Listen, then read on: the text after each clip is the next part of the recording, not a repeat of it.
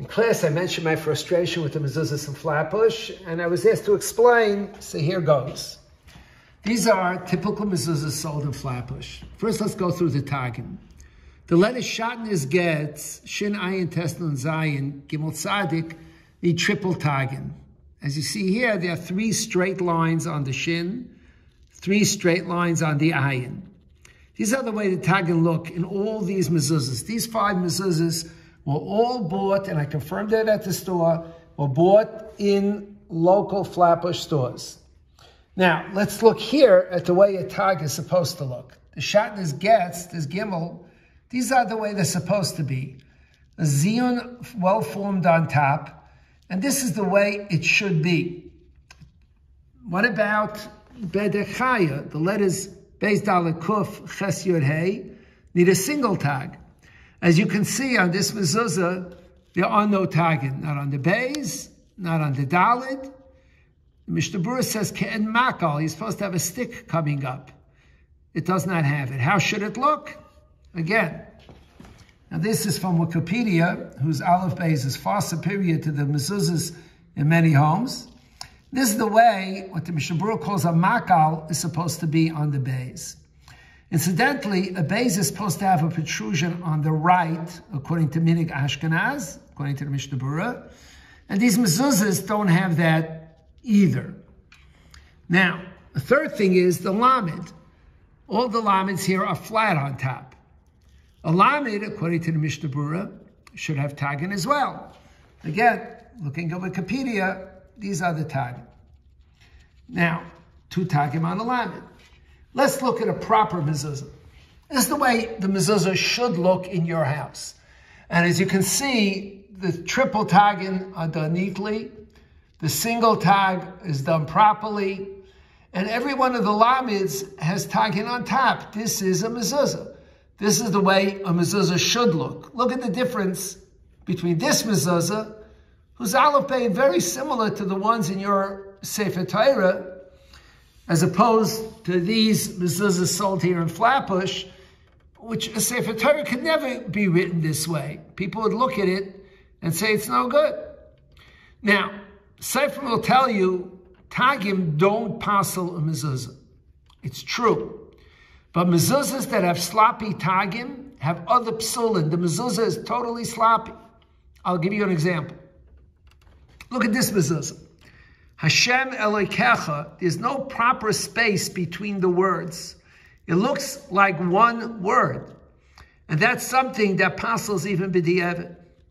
Another example. Over here, in this mezuzah, Ha'ela Asher. If you look carefully, that this aleph, the space between the hey and the aleph, and the space between the aleph and the shin, is the same. Ha'ela Asher is written as one word. That passes b'di'evet. When you have sloppy mezuzahs, you can have many other mistakes. An example. In this mezuzah, every one of the tzaddiks is written with the yud of the tzaddik way out of line with the body of the tzaddik. That's not the way it's supposed to be written. A tzaddik is written, as we have here in this mezuzah, with the yud over as part of the letter. You'll say it doesn't passel. Let's go back down.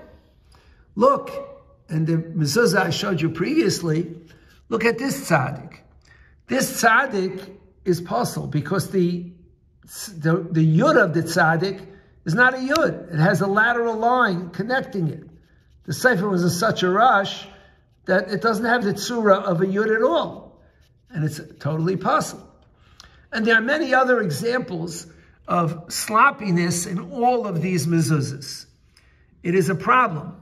And it's a problem for which there's no excuse that in our community there should be mezuzahs of that type. And therefore, we have to call out the seifrim on selling these types of mezuzahs. Now, let's go and take a look.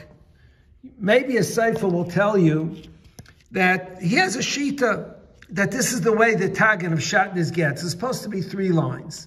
He tell you he has a shita, he has a messiah, he has a kabbalah. Let me show you something. I'm going to pull out the pins and unroll and roll up this mezuzah and look at the Shem Shakai on the outside. Look at that, the same cipher. Look at that beautiful tag on the Dalit. Look at that tag on the Yud. By the Chai, you're supposed to have a tag. Look at the well-formed tagging on the Shin. Why, on the inside, he doesn't have a single Dalit with that type of tag? He'll tell you, well, the end of the Dalit is good enough. So why on the outside does he write it the way it says in Mishnah Berurah? Because you see the outside. And when you see it, you notice it, he wants to do it right. It's dishonest to have the outside proper and the inside in an improper way. These are problems that are very common. Take out your mezuzah. See if it looks like this mezuzah. See if the dalits look like this. If the letters are so poorly formed. I should mention another example. The letter Gimel. In the letter Gimel, the right foot of the Gimel is supposed to be lower than the left. Even though in the printed mezuzahs it's not that way. The right leg has to be lower than the Gimel. Now this one is actually slightly lower.